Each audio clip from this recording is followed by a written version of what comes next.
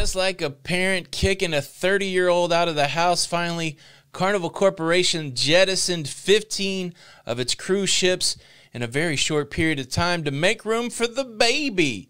That's right, Carnival Cruise Corporation. They're bringing on a brand new cruise ship in 2020, and it's a big one. Can't wait to tell you about that. And there's some fallout in Norway. Let's get that straight. Some fallout in Norway over what's happening with Hurtigruten, plus a whole lot more cruise news, maybe even some positive stories.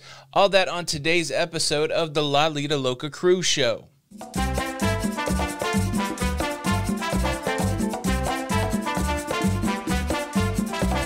Hey, what's up, everybody? Welcome back to the show.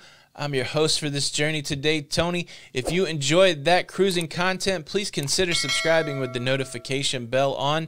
That way you don't miss out on any of the episodes. Well, let's take a tour around the world and look at the cruise news. You may be asking yourself, hey, Tony, wasn't there a positive test on a cruise ship in Norway? Does anybody care about that still? It's been 2 days. Is there any fallout? Yeah.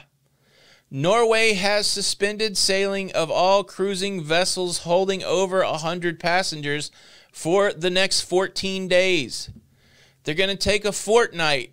Not the video game, but 2 weeks to decide whether or not cruising can resume as they assess what actually happened with Hurtigruten.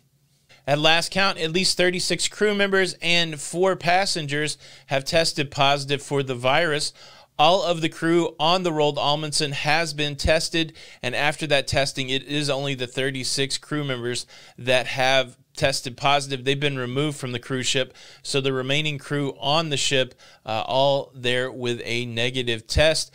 More information continues to become available about this situation. Up to 69 municipalities in Norway possibly affected by this as passengers returned home to their communities after potentially being exposed on the cruise ship. And Hurtigruten, as they continue to evaluate, they've made the decision to suspend all expedition cruising until further notice. This cancellation affects the Roald Amundsen, the Fridtjof Nansen, and the Spitsbergen cruise ships. In a statement, CEO Daniel Skeldum said, "The safety and well-being of our guests and crew is Hurtigruten's #1 priority. We are now focusing all available efforts in taking care of our guests and colleagues. We are working closely with the Norwegian national and local health authorities for follow-up information, further testing, and infection tracking." These steps by Norway and Hurtigruten, not super surprising to me. Of course, there's going to be an evaluation period after something like this happens, but not super long. They didn't say they'd close down for months, and so you have the government and the company re-evaluating what to do next. Hurtigruten also operates a lot of coastal ferries and other vessels along the Norwegian coast. Those operations will continue as they reevaluate expedition cruising. Carnival Corporation's Costa Cruising looking to sell in Italy in the short term. They have submitted to the Italian government their health plan.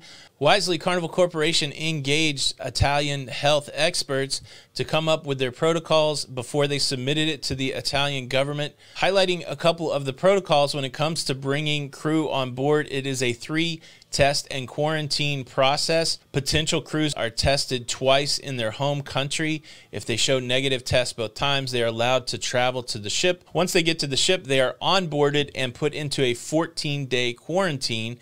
And during the quarantine period, they are tested again. And if they have a negative result, they will be allowed to work. Costa employing social distancing and a mask policy in addition to heightened cleaning and sanitation. The way the mask policy works is masks are required for all indoor spaces for both crew and passenger, and they are required in outdoor spaces where social distancing cannot be achieved. I really think this is going to be the new norm in cruising when it comes to masking and social distancing. Mask on the inside and mask where social distancing cannot be achieved. I would not be surprised if that's what cruising looks like around the world, at least in the short term. That's what we've seen on a lot of these cruise lines resuming cruising. And they've also outlined how they've increased their medical facilities on the cruise ship, the ability to test on board, and a plan on how to isolate and then remove affected passengers and crew from the cruise ship should an outbreak occur. Costa just waiting on approval from the Italian government before they can resume sailing. It should be noted that another Carnival Corporation cruise line, AIDA, did not get approval yet from the Italian government to begin sailing in Germany. 2 of the AIDA cruise ships flagged with Italian flags, and the Italian government has not yet given them permission to sail. This Costa request goes in line along with AIDA's request, waiting on the Italian government to give the thumbs up, the approval for sailing. And we do know that MSC plans to launch 2 ships around Italy in the middle of August, and so it does seem only a matter of time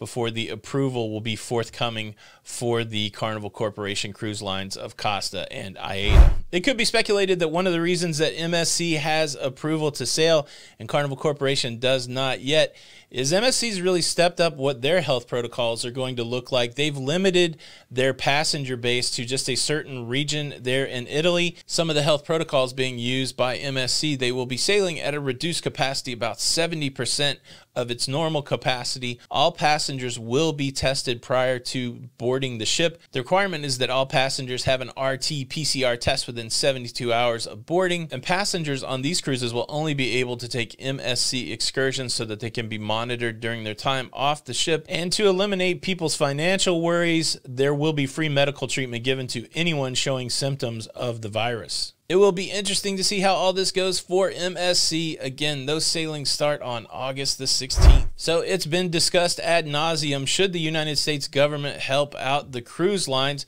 Many people raising their hands saying, well, these aren't really American companies. No, the government should not help out the cruise lines. But what about something a little closer to home? The port over here in Port Canaveral, they're laying off a lot of staff and they're struggling because they're losing money as the cruise shutdown goes forward. The port is normally staffed with 268 people, but they've been reduced to 153 after another round of reductions last week. The reductions have come through layoffs, unpaid furloughs, and leaving vacant positions unfilled. To date, Port Canaveral estimates a loss of around $17.44 million related to the cruising shutdown. Leadership there at Port Canaveral has joined 69 other officials in a coalition to petition Congress for emergency relief for U.S. ports. In their petition to Congress, they note that to date, no funding has been provided in any of the COVID-19 legislation to assist ports and the maritime transportation system, despite emergency relief being provided to other modes of transportation. They're crying foul, and I don't blame them. If you're seeing other transportation, other modes of transportation getting relief,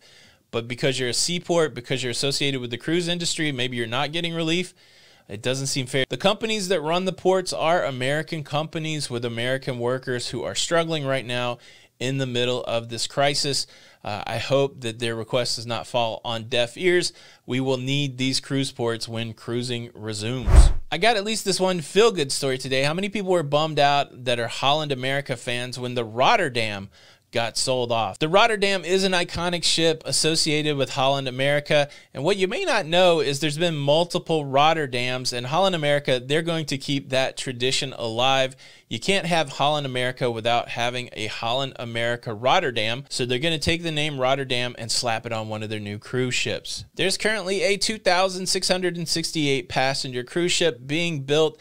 It has the name the Rhindam right now, and it will debut with the name Rotterdam. So for all of you fans of Holland America that were bummed out that the Rotterdam's going away, well, it's coming back, and it's a whole new ship.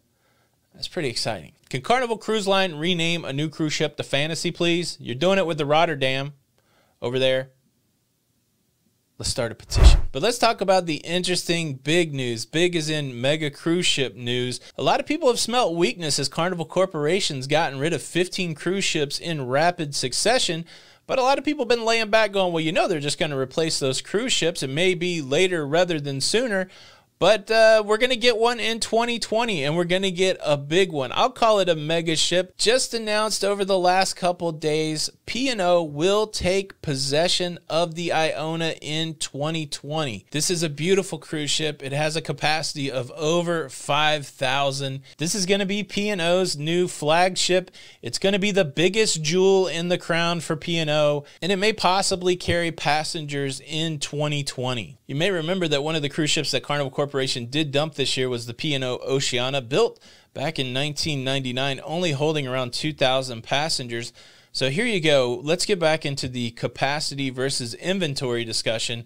P&O Oceana, 2,000 passengers, gone from P&O's inventory, but now replaced with a 5,000 passenger single ship, a mega ship as it were. And that's not all. There is a sister ship to the Iona that will be coming out in 2022. So you're getting 10,000 berths replacing 2,000 berths. Boom, the inventory is already back. So it's going to be interesting to see as this inventory comes on what the pricing will do. But yes, Carnival Corporation taking ownership of a mega ship in 2020. Honestly, it makes me a little jealous. It's going to sail out of Southampton.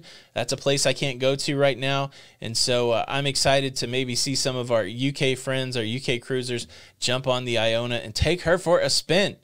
Show me the new cruise ship. A mixed bag of news today. Cruising still continues to march forward in some places while it completely shuts down in others. That's the crazy world that we live in. Thank you for watching the show. If you enjoyed it, please hit the like button. Consider subscribing. This is Tony for the Lido Loca Cruise Show. And until the next time, we'll see you on the Lido. Bye.